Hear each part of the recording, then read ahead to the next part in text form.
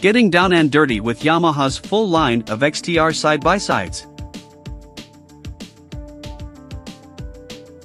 It's not every day that we get the opportunity to sample a manufacturer's entire lineup at the same time.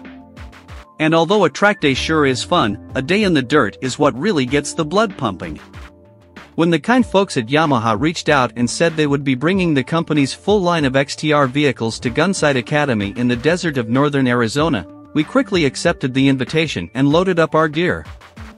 Gunsite Academy is located on thousands of acres of amazing Arizona desert, and graciously opened a large swath of their property for Yamaha to create a test course that featured a bit of everything, including steep, loose hill climbs, tight forest trails, wide open sand washes, fast two-track trails, and wide gravel roads.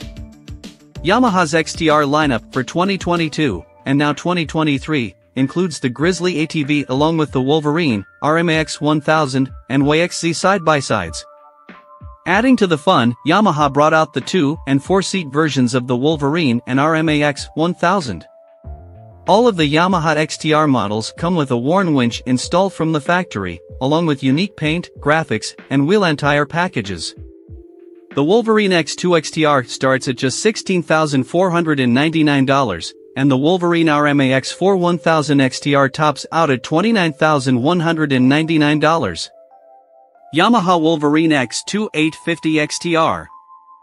Yamaha's entry-level recreational side-by-side is the Wolverine X2 850.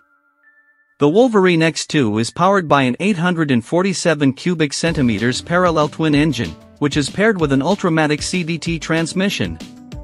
Anything but basic, this UTV also features locking differentials and KYB piggyback shocks.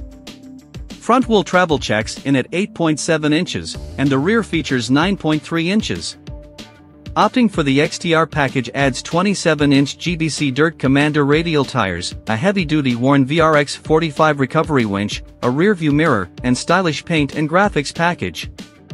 Jumping behind the wheel of the Wolverine X2 brought back some serious Rhino vibes. Compared to the high-tech, high-power, extra-large side-by-sides offered today, the diminutive stature and relative simplicity of the Wolverine X2 made it an absolute joy to drive. Sure, it's not keen on jumping large tabletops or blasting through deep whoops, but when dropped onto the trails that most Americans have access to, the Wolverine holds its own. Tight woods maneuverability was fabulous and loose hill climbs were dispatched with ease. All told, the Wolverine X2 was simply pure joy. We found ourselves laughing the whole time and ended with an enormous grin. Yamaha Wolverine X4 850 XTR. In an interesting twist, there are very few differences between the Yamaha Wolverine X2 and X4 models. Aside from an extra pair of seats where the tilting utility bed used to reside, and the tiny doors used to access them, they are the same vehicle.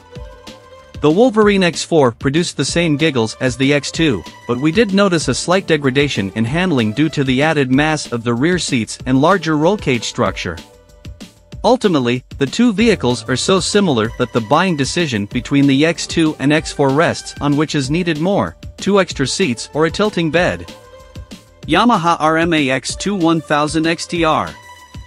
We've done a fair bit of riding with the new Yamaha RMAX 1000 lineup since its introduction for the 2021 model year.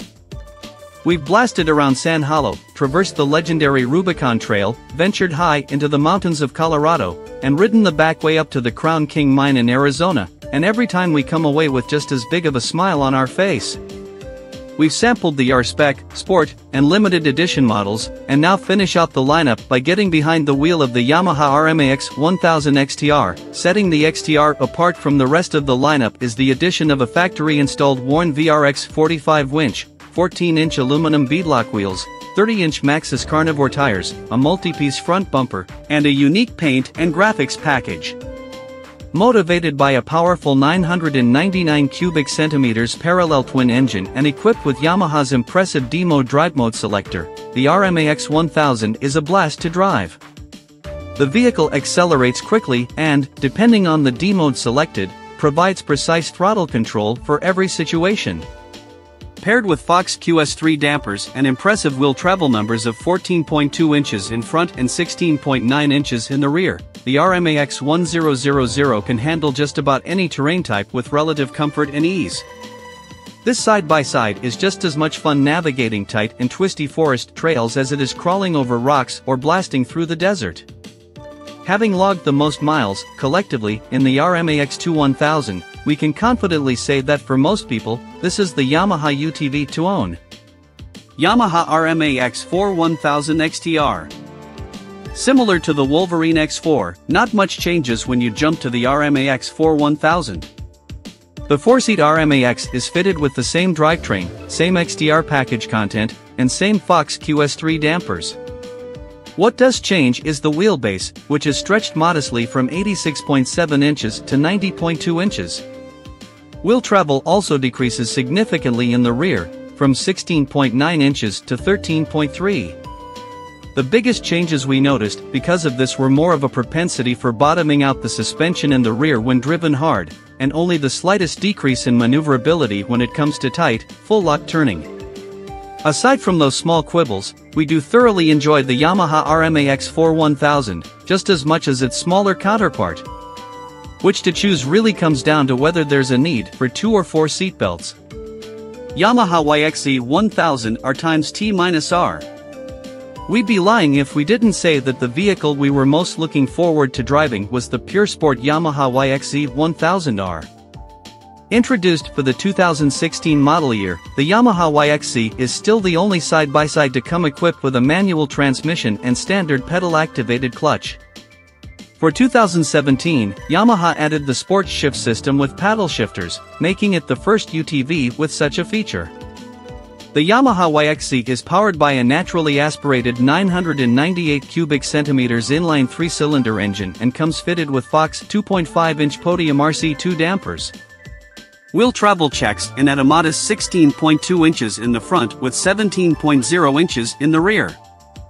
Tires on the XTR model are a staggered 29-inch Maxxis Carnage setup, with 9-inch wide fronts and 11-inch wide rears. Also included with the XTR package are 14-inch aluminum beadlock wheels with color-matched locking rings, a worn VRX45 winch, high-quality painted bodywork, contrast stitching on the seats, a center-mounted rearview mirror, and auxiliary lighting. Sliding into the cockpit, we were greeted by the low and sporty seating position of the YXZ, unique to the XTR lineup. While a full manual transmission is still offered in the YXZ, the XTR model comes only with Yamaha's Sport Shift 5-speed sequential gearbox, which is operated by a pair of steering wheel-mounted paddles. From the moment we clicked the machine into first gear and ripped off down the trail, our heart rate spiked. The YXZ 1000R is pure enjoyment. The vehicle's suspension soaked up the biggest bumps our test course had to offer, while upshifting at 10,000 RPM really got the blood pumping. We jumped the YXZ down ledges, ripped through sand washes, and quickly mastered the art of sliding this impressive machine through long, sweeping turns. Unlike the Wolverine and RMAX, the YXZ wasn't super happy navigating tight turns in the trees, thanks to its wider suspension, and loose hill climbs were less graceful, thanks to putting more power to the ground. All around, however, the Yamaha YXZ 1000 R times T-R was the most fun to drive, and that's really saying something.